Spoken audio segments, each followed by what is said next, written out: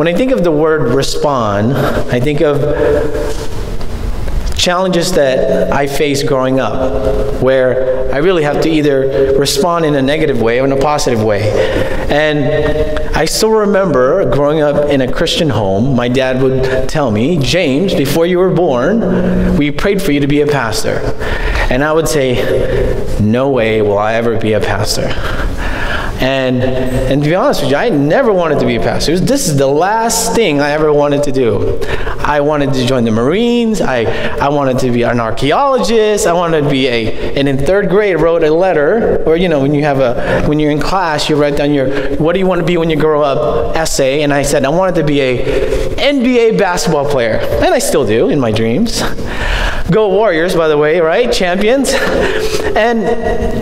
And so as time went by, and I was being presented different challenges, and I really had to respond. I still remember moving here in the United States, and the challenge was learning a language that I hardly knew. I knew about it. I knew how to speak a little bit, but in terms of understanding the whole language, it was difficult. So that was a challenge for me, and a new culture. So I either had to adapt and learn the new culture here, or stay negative, or not even want to adapt and continue to be just continue to be so Filipino in my own culture that I don't adapt to becoming an American Filipino American. And I still remember how in college I struggled with my faith. I struggled in following God. And there was a challenge presented to me by God himself to either give my life to him, totally surrender my life to him, or continue on my path of wanting to do things on my own, wanting to fulfill myself, wanting my dreams, that it was about me. And I still remember when I was at a youth camp where my dad asked me to go be a youth counselor. And to be honest with you, I was the last person you should ask to be a youth counselor at that time, because I was not fit to be one. I didn't have a good life. I did not walk with God.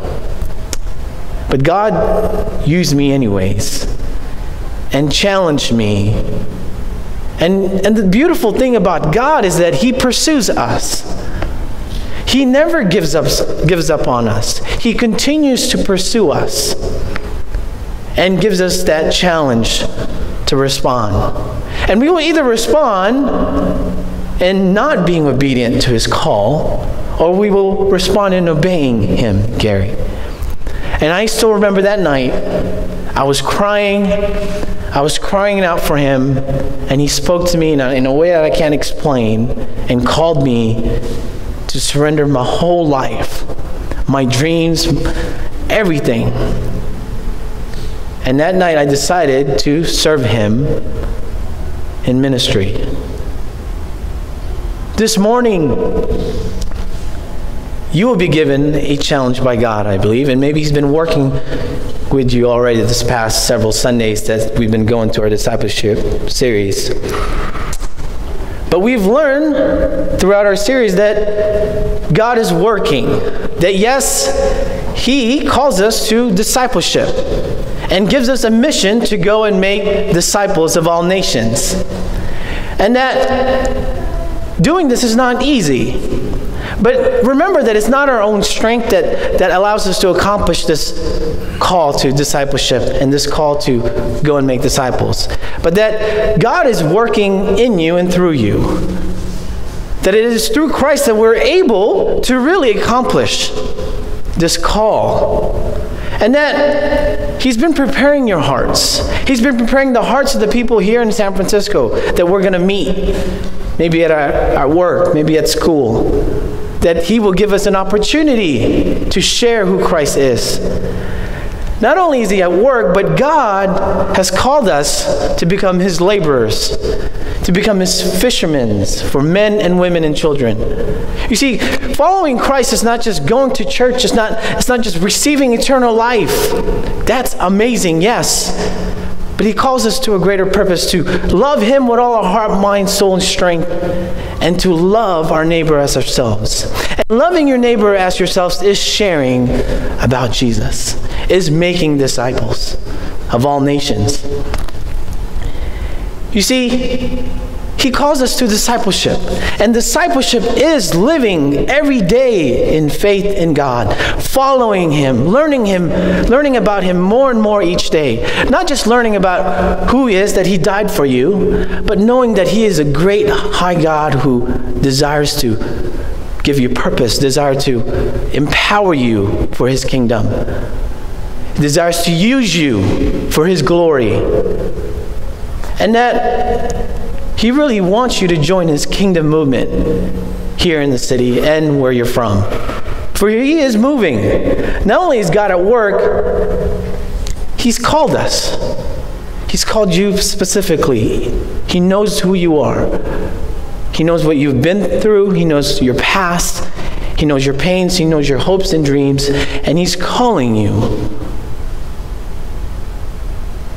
to a life of discipleship. He's calling you to give you hope and to give you this mission. And that mission, and we talked about it last week, in terms of our mission is to go and make disciples of all nations.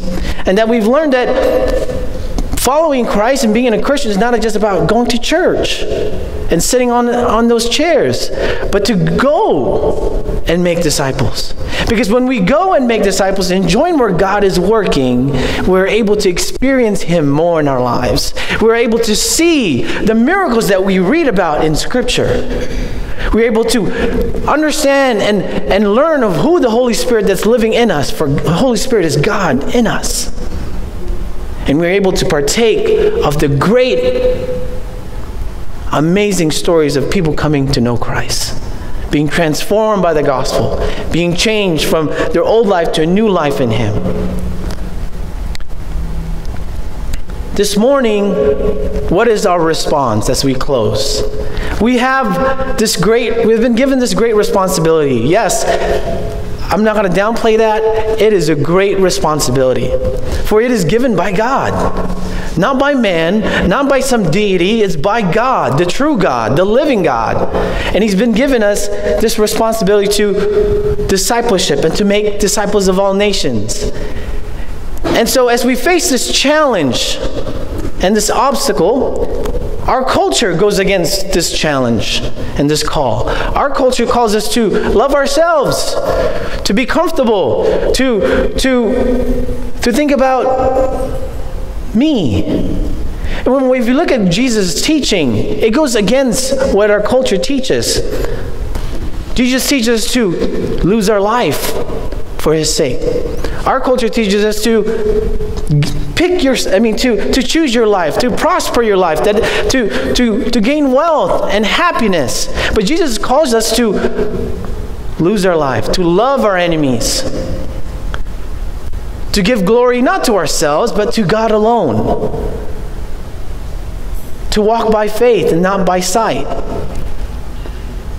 Even our Christian culture, if we're honest with ourselves, in this country, has left us with difficult challenges in responding to God's call of discipleship and making disciples. Because our culture, our Christian culture, calls us and encourages us to live comfortably, to go to church, and that's all, and to be good, and to not go out of your comfort zone and radically follow Christ. This morning, what is our response to God? What is our response as a church, InterfaceSF? Because yes, this is a series, and I don't want it to become any other series where after this series is done, we go home and we forget about what we have learned from God's Word.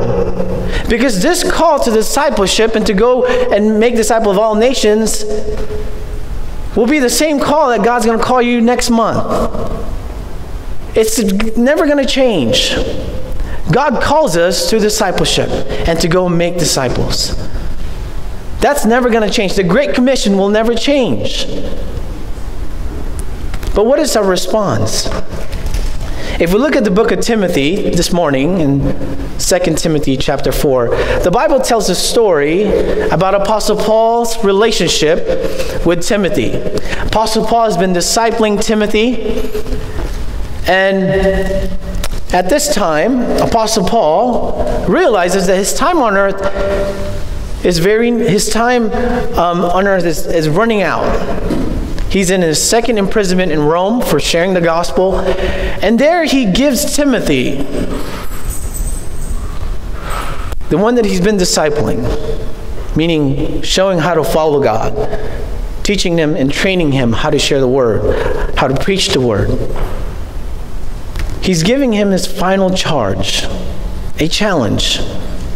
And here he did not inspire Timothy through empty well wishes like, you're going to have a great ministry. Ministry's not going to be that hard. No, he tells him straight. And he tells him that many people will not listen to the gospel. Many people will only desire what they want from the gospel, the good things, but not everything. But he charges him that he must remain faithful in sharing the gospel, that he must remain faithful in following God in discipleship and making disciples of all nations. The background of 2 Timothy, the letter of 2 Timothy, and it's the second letter by Apostle Paul, is that he's writing this in Rome in his second imprisonment, and written around 64 to 65 AD. And this letter, if you ever read it, it's very personal.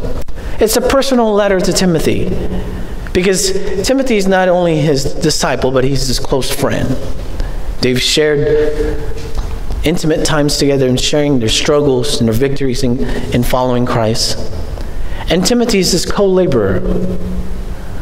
And the theme of 2 Timothy is that Paul gives Timothy this bold and clear, again, charge to share the gospel despite suffering. Despite suffering. And so let's read 2 Timothy chapter 4, verse 1. I'm reading from the English Standard Version. It says, I charge you in the presence of God and of Christ Jesus, who is to judge the living and the dead, by his appearing in his kingdom. I charge you. Paul's charge to Timothy is issued in the presence of God and Christ Jesus. I mean, that's pretty bold. Here, Paul is giving Timothy this binding oath to ministry. But besides the magnitude of that binding oath and trust in God, Paul really wanted to provide Timothy extra motivation. Not only is God calling us to continue the ministry and share the gospel, but here he's saying that Christ, Jesus, will judge the living and the dead. That we as Christians and non-Christians should have a healthy fear of the future, of God's judgment. Meaning that in the end, God will judge everyone. And so, because God will come one day, or if we die before Christ comes, we will be judged by God. And so Paul is basically telling Timothy, you need to continue to share the gospel, for God will judge all men and women one day. And that as Christians and unbelievers, this will happen to all of us. And so if judgment will happen to everyone, and we know as followers of Christ the outcome if someone is not in Christ when judgment comes, we ought to tell people of this final judgment. And here, he really speaks that one day, as followers of Christ, we have to continue to remain faithful in loving and serving him, because as Christians, we have bound. And maybe you guys have, and I've never really thought about this before, maybe 5 years ago, I never really thought about this, that when I gave my life to Christ, that I've been bound to follow him and faithfully obey his commands. It's not just some, yay, Jesus died for me at the cross, but there is this covenant, this agreement between me and God, to faithfully follow him and give my life to him and share the gospel. The second motivation that Paul says is that in verse 1, by his appearing in his kingdom. That yes, it has not happened yet, but Jesus Christ is coming back again. And it's an event that I believe we should all get excited about. Am I right? As Christians. That Christ is coming at any time. And we must be ready. I mean, imagine if Christ comes right now. No, I'm not kidding. If he comes right now, what would he say to us? What would you say to him? If he came up to you and said, Dimitri, how you doing? Have you been being obedient to what I called you to do? I mean, I would be afraid too, right? You see, that alone should give us extra motivation as followers of Christ to continue to respond to God's call in our lives. And in verse 2, this is a charge that Paul gives Timothy. Preach the word, be ready in season and out of season. Reprove, rebuke, and exhort with complete patience in teaching. For the time is coming when people will not endure sound teaching, but have itching ears. They will accumulate for themselves teachers to suit their own passions, and will turn away from listening to the truth and wander off into myths. As for you, always be sober-minded, endure suffering, do the work of an evangelist, fulfill your ministry. Paul says, preach the word. The Greek word for preach is kereso, which means to make known, to proclaim, to announce. So, I'm not telling you that you have to be a preacher per se. But as followers of Christ, we are to make known. We are to announce to people we meet, to people we hang out with, to people we love, to people we don't love. Announce who Jesus is. And here, preach the word. What is that word? The word. Well, the word is the gospel of Jesus Christ. The word is sharing about the truth of who Jesus Christ is. That he is the Savior of the world. That he is the one who humbled himself, became 100% man, 100% God, lived among humanity and died at the cross so that we can be forgiven, so that our debts because of sin separates us from God, that we are able to be reconciled, we are able to have a relationship with God once again. Not because of what we have done, but because of what Christ has done at the cross. Preach the word. That's what Paul's charge to Timothy.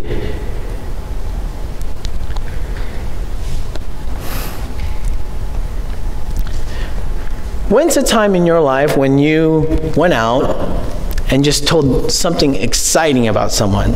I think of moments when I got engaged to my wife, Pia. I mean, we didn't have Facebook back then. We had MySpace and Friendster, and you probably don't know what that is. But I announced it. I told my friends. I called my relatives. I'm engaged, right? I announced it. I proclaimed it. Or maybe when the Warriors won. I mean, everybody, even bandwagoners, right? Yes, I started liking them this year too. But everybody just started wanting, go Warriors, they're champions. They're proclaiming it down the street. I mean, everybody was so nice to each other last week and saying, hey, go Warriors, champs. Finally, after how many years, Joel? 45 years, right? Or when you got married, right? Or maybe when someone's hurt, when someone is really hurt, and you would say, call 911, there's a fire, call 911, that person got hit by a car, right? You proclaim and you announce it because there's urgency or there's excitement about this announcement. Now, in terms of our charge to preach the word, are we excited about it? Is there urgency in us that wants to share to our neighbor the love of God?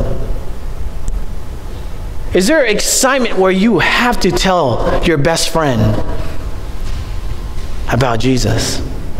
Or your grandma? or your coworker.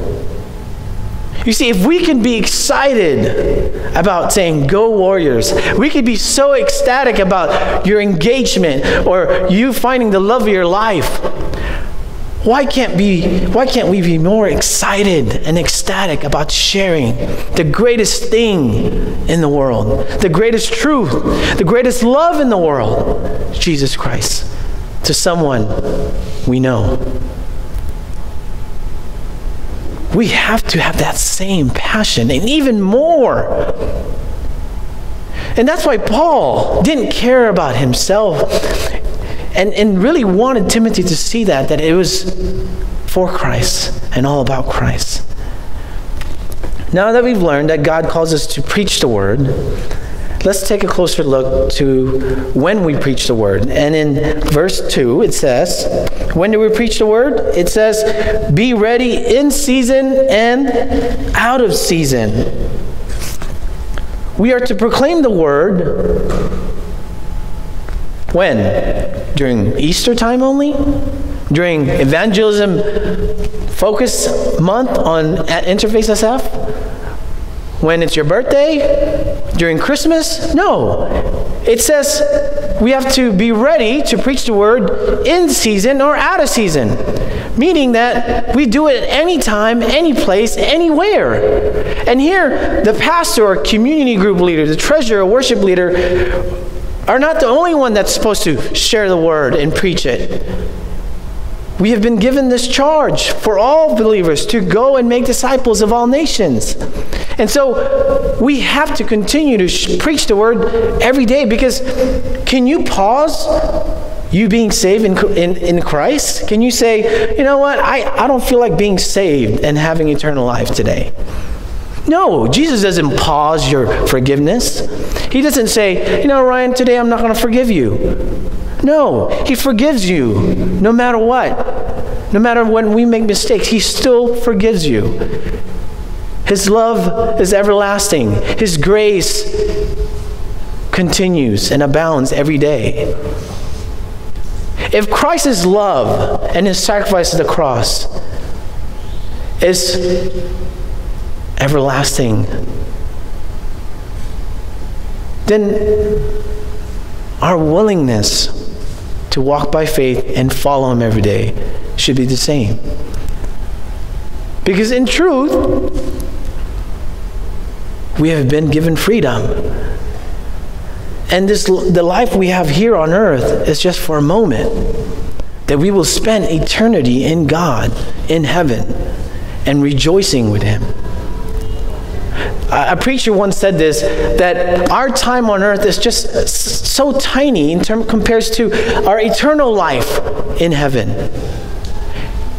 And so our time here is so short that we don't have that much time in terms of time of being able to partake in sharing the gospel.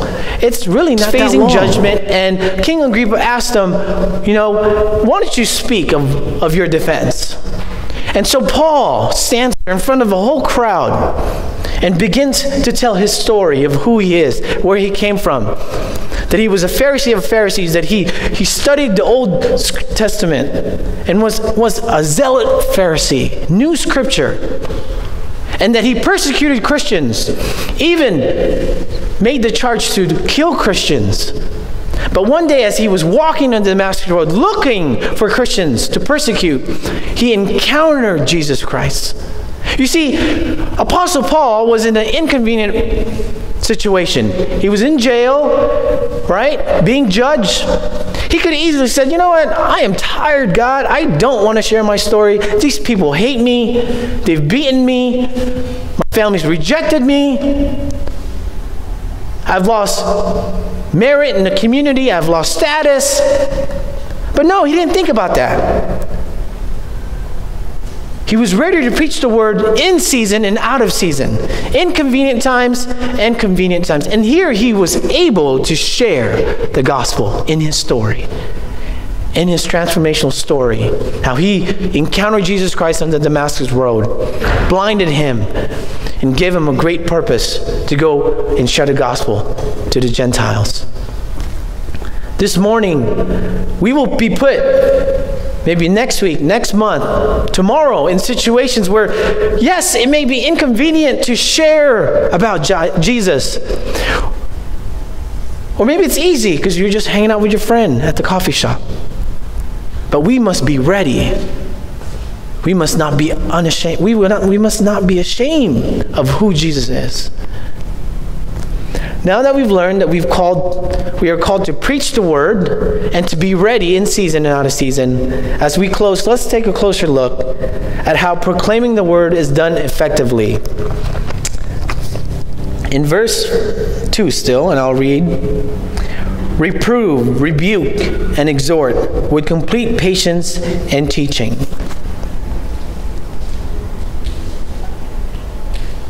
Sharing the gospel in season, out of season is done effectively by correction, by rebuke, by encouraging someone with great patience and careful instruction. What that looks like basically is that as we share the word of God to an individual, we're going to have situations where it's going to be practical for us. Meaning that as you share the gospel to a person, you are going to try to convince that person. Correction is really convincing that person of his dire need of forgiveness. That without Christ, sin has left him bankrupt. Sin has left him to be judged by God, by a holy, righteous God. And sin has separated him from God. And so when we meet someone, when we correct someone, we do it in patience. We share the urgency of her and his need to know about the truth, about his dire need of forgiveness. Not only that, we walk alongside this person and guide him or her to obedience, to continue to be obedient to God's word and follow Christ. And so to rebuke really means to warn that person, saying, hey, you have to change this lifestyle that you're on, because if you don't change, there's consequences in terms of that lifestyle, because sin has consequences. It doesn't matter if you're a Christian or not a Christian. Sin will give birth to consequences. And ultimately, if you're not a believer, sin will give birth to death. And here, if we rebuke someone or warn someone, we do it because we love them. We do it because we truly care about them. Because if we don't rebuke someone about being obedient to God's word, then we don't truly love that person. Because we're just letting him walk towards that road where it leads to destruction. It leads to hurt, pain. And the third part is to encourage. It means to exhort, to give courage for that person to walk by faith, Gary, and to really walk alongside them. And that's what's so amazing about following Christ. Because Christ, once we understand who he is, once we give our life to him, he walks alongside us. He never leaves us or nor forsakes us. He continues to be our shepherd. He continues to be our true Father in Father's Day today. He is our true Father. And here, as we encourage, that's a picture of discipleship. You see, if we are able to effectively preach the word in season, out of season, is to walk someone in discipleship. Not only do we share the truth about Jesus, but we walk with them in discipleship. We don't just say, hey, give your life to Jesus, look at that church, go to that church, I'll see you later. That's not how Jesus did it. He picked 12 men and said, come follow me and I'll make you fishers of men. And he asked them to walk with him daily. He asked them to live with them. He asked to eat with them, pray with them. See, Christianity is about discipleship. It's painted all over Scripture when you look at it. There is discipleship.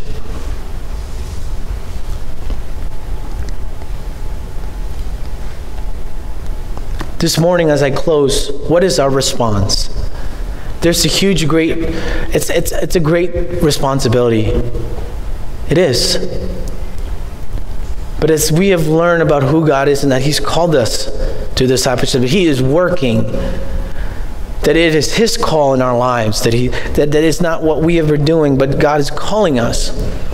And that He's called us to discipleship and given us a great mission. What is our response this morning?